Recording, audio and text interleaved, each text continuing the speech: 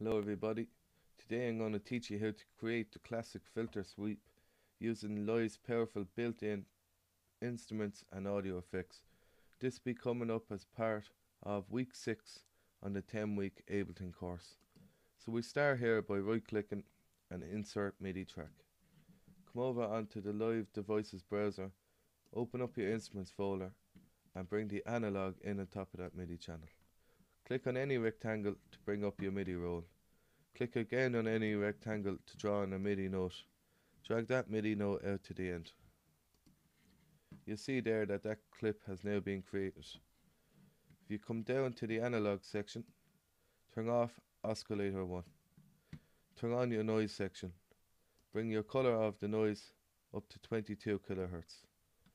Come across then onto your amplifier section. Bring the sustain up to full. You see that going up there on the graph. And bring your release down to about 150 or so. Come up then onto your filter section and turn on filter 1. Change that from low pass 12 to band pass 12. Bring up your resonance to about 30% or so. Now what I'm going to do here is MIDI map the frequency on that filter onto my MIDI controller. There's more coming up on MIDI mapping in week 7 of the Ableton Live course. So I'll just give you a quick listen to how that sounds there.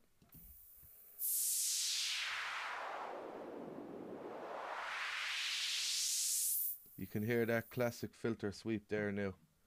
So what we're going to do is go onto Ableton's audio effects to shape that a little bit more. So we'll start by adding an EQ3. Double click on that there.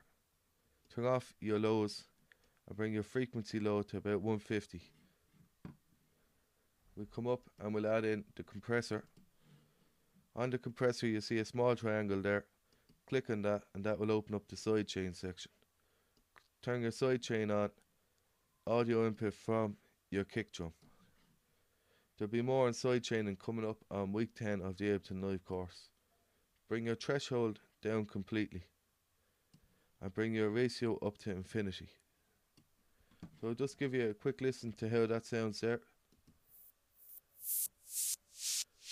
You can hear that sidechain sucking the filter sweep there. Now what I'm going to do here is add Ableton's ping pong delay.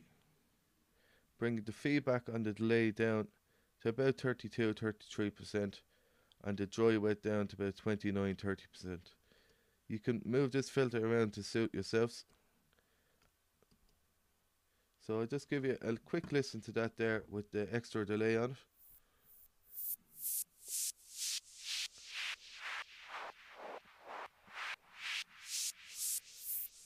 So you can hear that classic filter sweep there.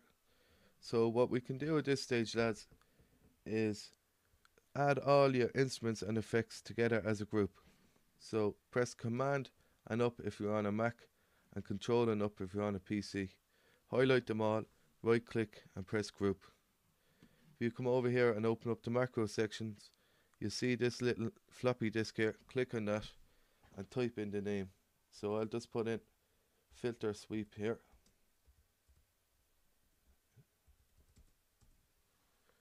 Now with that saved there, I can drag this out at any stage and this rack will come up.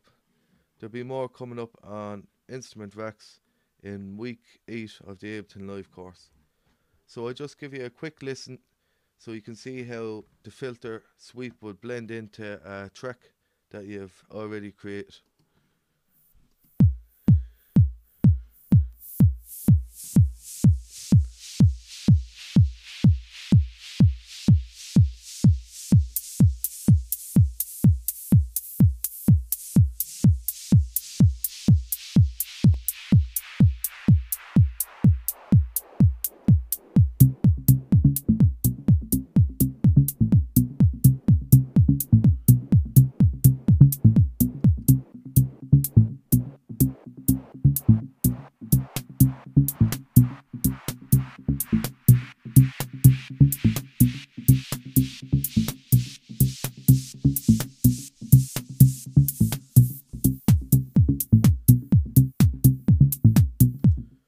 can hear there, lads, that works well with build-ups and breakdowns.